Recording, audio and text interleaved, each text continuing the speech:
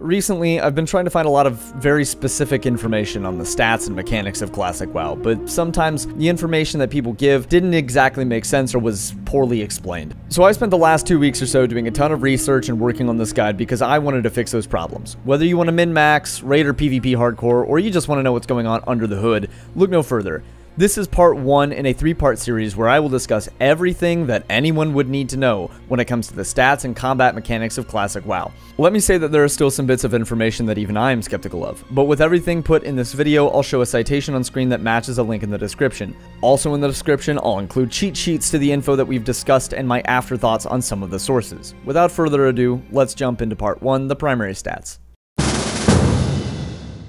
In episode 3 of the Beginner's Guide to Classic, I briefly went over the 5 main stats. I'm going to go over them again, but in much more detail, starting with Strength. Strength increases melee attack power, often referred to as AP. For warriors, druids, paladins, and shamans, 1 strength gives you 2 points of melee AP. For every other class, 1 strength gives you 1 melee AP, and 14 AP altogether equals 1 point of damage per second.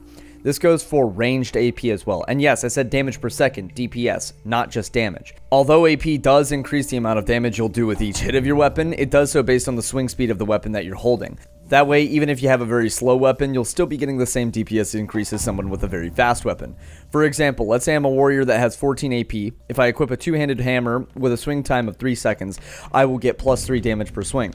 If I had a 1-handed dagger with a swing time of 1.5 seconds, I'd only get 1.5 damage per swing. Regardless of my weapon speed, the AP I get gives me the same additional DPS. As far as for how to actually calculate the DPS, it's not too hard. You can just go to your character panel, look for AP DPS added from it, and the total DPS in the bottom right hand corner of your character sheet. While we're talking about DPS and looking at the character sheet, let me also mention that if you're dual wielding, the DPS from your offhand weapon will be halved. So your overall DPS will be your main hand DPS plus half of your offhand DPS. For shield wearing classes, warriors, paladins, and shamans, you'll be able to block 1 point of damage per 20 strength when you wield a shield. When you see a shield in game that has, say, 15 block, it means that you'll block 15 points of damage when you block. Keep in mind, neither the block nor strength values actually affect your chance to block. When using a shield, you have a base 5% chance to block, and we'll talk more about that when we talk about damage avoidance and hit tables.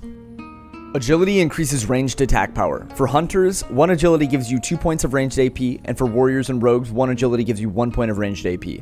Agility also increases wand damage for casters, and you can find your ranged AP on your character sheet. Agility also increases melee attack power. For hunters, rogues, and druids in cat form, 1 agility gives 1 point of melee AP. Agility increases critical strike chance of melee and ranged physical attacks. A critical strike is an attack that hits the target and does double the normal damage. For 1% crit at level 60, rogues need 29 points of agility, hunters need 53 agility, and all other classes need 20 agility. Crit chance is found in your spellbook by hovering over your auto attack ability.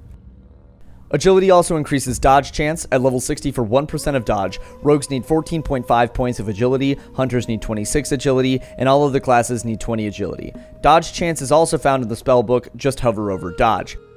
If you're not level 60 but you want to find out the ratio for agility to dodge and crit, here's what you do. Find a piece of gear with plus agility on it and equip it. Record your dodge chance, take off the piece of gear, record your dodge chance again, subtract the second number from the first number, and divide by the amount of plus agility on the piece of gear. This is what we call math. Intellect increases your maximum mana by 15 per point. It also increases the chance that you will raise your weapon skill when you attack something with a weapon. The rate is actually unknown, though it's not really necessary to know anyways. Intellect also increases critical strike chance of non-physical spells. Unlike physical critical hits, spells only do 150% of normal damage. Warlocks, druids, shamans, mages, and priests basically need 60 intellect per 1% spell crit. Paladins benefit as well, but at a 54 intellect per 1% spell crit. Stamina increases your health pool. The first 20 points of stamina only give you 1 health per point, and every point after that gives you 10. The reason they have this is to make things that scale with stamina better than things that scale with max health. For example, if I have 40 stamina, that equates to 220 health. If I have a passive that increases my stamina by, say, 5%, that means that I'd get 2 stamina equating to 20 health. In comparison, if I had a passive that increased my health by 5%, I'd only get 11 health. Spirit increases mana regeneration while not casting a spell. After you successfully cast a spell, Spirit-based mana regeneration stops for 5 seconds, and we call this the 5-second rule. After those 5 seconds, Spirit-based mana regen begins again and occurs once per server tick, which is about every 2 seconds. Shamans, Druids, Hunters, and Paladins need 5 Spirit to get 1 additional mana per tick, but Priests, Mages, and Warlocks only need 4 Spirit. On top of this, each class has its own specific base mana regen, seen here. Spirit also increases health regen while you are out of combat.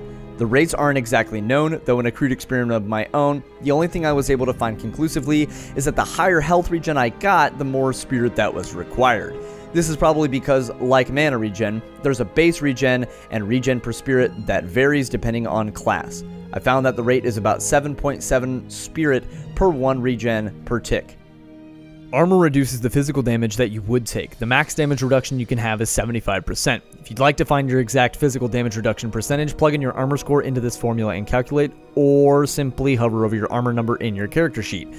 At max level against a level 60, the maximum effective armor that you could have is 16,500. Against a raid boss, it is exactly 17,265. The reason it is exactly that number is because although raid bosses show that they are level question mark, they are actually treated as a level 63.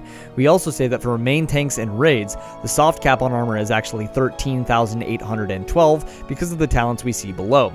When priests or shamans critically heal you, your armor will increase by 25%, so they'll boost your armor up to that cap for you, and that buff should stay up almost all of the time throughout the fight. The last thing I want to talk about in this section is threat. Though it is not a primary stat, it is a mechanic that is integral to the combat in WoW Classic, and it's fairly easy and quick to explain. Threat is a value that is accrued with an NPC by a player. The player with the highest value will be the target of said NPC's attacks. Threat is accrued by doing damage, and 1 point of damage equals 1 point of threat. Threat is also accrued by healing, which causes half as much threat than damage.